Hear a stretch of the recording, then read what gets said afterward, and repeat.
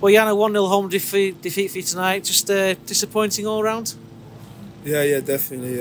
We were really disappointed. I feel the boys had a really great game. We worked really hard, especially the first half. I think we should have at least scored 1 or 2 goals in that first half. And second half, the win maybe against it was more difficult to play. The sat back was more difficult to find the gaps, and obviously it was just not our night. But overall, was a good reaction from the boys from Saturday, and obviously we just have to go again on Saturday.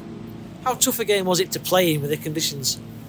Yeah, it was really tough. Obviously, we're not going to come here and try to make excuses, but yeah, it was really tough on both sides. We know it was going to be a tough game. That team, they're in the playoffs, they're having a great season. We had a great season, we're having a great season, and I think we just went toe-to-toe with them, and we know it was going to be a tough game, but obviously tonight was just not meant to be for us. It's going to be very hard now, isn't it, to make those playoffs? 3 games to go, but you'll still give it your all, I'm sure. To be honest with you, we've just been taking game by game. You know, we focus on Saturday. It's a tough game against Stockport.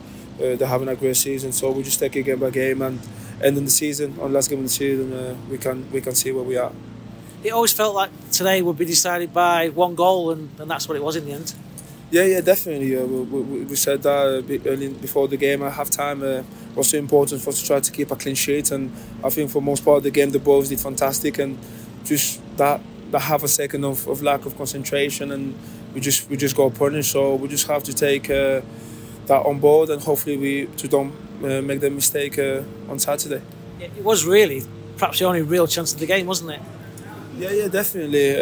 I think for most part of the game, the boys were focused, we were keeping a good share, we're moving the ball really well, created chances, playing aggressively. The lines were really tight. Like, it's not much. The boys did give everything today. We all did give everything, you know. And obviously, like in these games, when you know they can only win probably by 1 goal, is that half a second lack of concentration, and unfortunately it happened to us. But obviously, hopefully we can learn from that, and obviously move on for Saturday, and hopefully we don't make that mistake on Saturday. Get money for your old phone, MazumaMobile.com.